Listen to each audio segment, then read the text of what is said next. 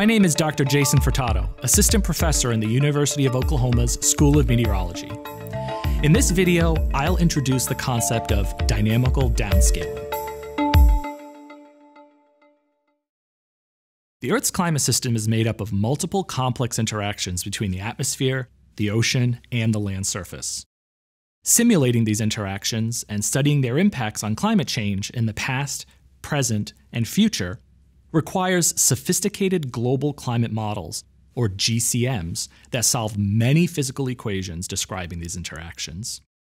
These equations have to be solved grid box by grid box, oftentimes with solutions from one grid box impacting those in another. Determining how many grid boxes we want in the model requires a tricky balance between accurately representing the important physical processes of the Earth's climate system and the real-world constraints to the computational power needed to solve equations in more grid boxes. As you've learned in other videos in this series, for those who want to know what climate change has in store for a specific country, state, or even a city, GCM grid boxes are just simply too large. This is where downscaling comes into play. The term downscaling means just as it sounds. Scientists take model output calculated on a large scale and reduce it, or downsize, that output to a smaller scale. One common method to perform this transformation is called dynamical downscaling, in which GCM output is translated to smaller scales using another higher resolution dynamical model called a regional climate model, or RCM. The spatial extent, or the domain, of the regional model is chosen such that it is large enough to capture important weather processes in the region of interest, like cold fronts or the sea breeze, but making sure that the areas of interest are far enough from the boundaries of the model. For example, if you were interested in the future climate of Oklahoma, you might choose a regional model domain encompassing the entire Great Plains. The process of dynamical downscaling begins with the global simulation, which provides time-varying boundary conditions for the regional climate model at all edges of its domain. Next, the regional model runs and simulates the same atmospheric and surface interactions as the GCM does, but at a smaller grid box size within its domain. Finally, the RCM output is then analyzed for information about climate change within the region of interest. Note that the process of dynamical downscaling is typically a one-way street, from the GCM to the RCM.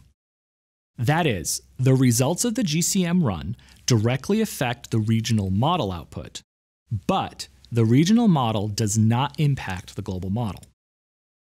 However, efforts are underway now to make this process a two-way street, whereby the GCM can receive the regional model's output and use it for further processing. Dynamical downscaling has several distinct benefits for studying climate change. First, regional climate models capture smaller scale features that are important for a particular regional climate better than the global model. These features commonly include the effects of mountain ranges and valleys, cities, vegetation, and even rivers, lakes, and ocean inlets. Second, dynamical downscaling allows us to produce high-resolution projections from a climate model where there may be few or no observations. Although this can be a downside as well, since there may be limited opportunities for us to verify the model. Third, unlike statistical downscaling techniques, regional climate models are based on physical and dynamical principles of the climate system, which means that their results are physically consistent and new extremes in the climate system can result from the mathematical equations. But no procedure is without disadvantages. First, regional climate modeling is computationally expensive.